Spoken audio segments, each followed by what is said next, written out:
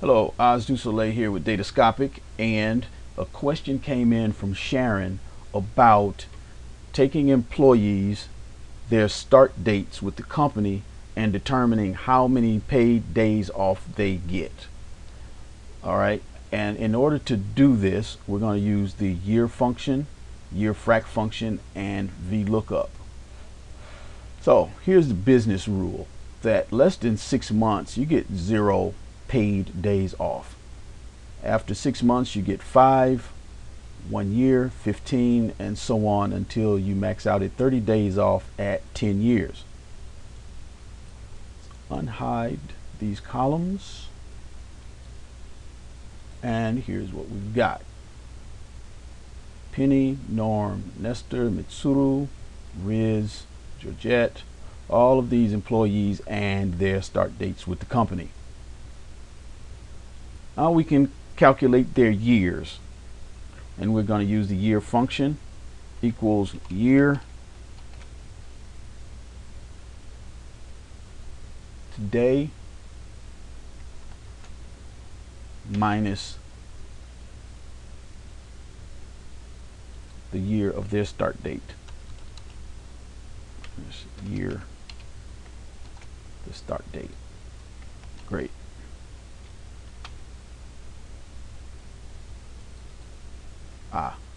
And I have to do the absolute cell reference because I have today right in this cell in D1, and I don't want that to move, so I have to put an absolute cell reference, F4. Now when I copy down, great, nothing bombed out as an error. All right, so these are the years. But we notice with years there's something strange, because look at Jay.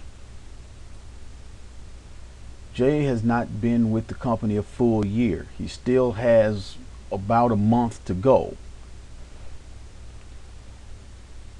But what the year function does, it just says 2013 minus 2012 is 1. There you go.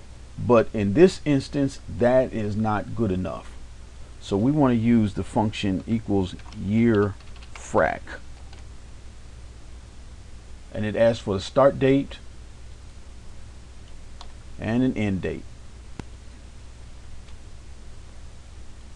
Great, and let's put in our absolute cell reference for D1. Let's say F4,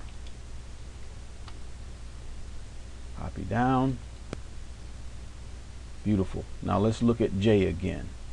Now this makes sense, because if we had left 1 as the direction we go in, J would have gotten 15 days off rather than 5, right? Because he is under 1 year. He should only have 5 paid days off. All right. So now let's use the VLOOKUP to bring over the number of days. Equals VLOOKUP. What do we want to look up? The fraction of a year, comma, the range, or lookup array. All right, and comma, how many steps over? We want 2 steps over. And in this instance, we want to do an approximate match, better called a categorized match, a tiered match, a level match. Approximate match is really a misnomer. It is not a good name for it. Okay, so but we do want to put in true. And our absolute cell references for the range. 4. Got it. There we go. Right, Udita has been with the company just a few months. She's not even hit 6 months.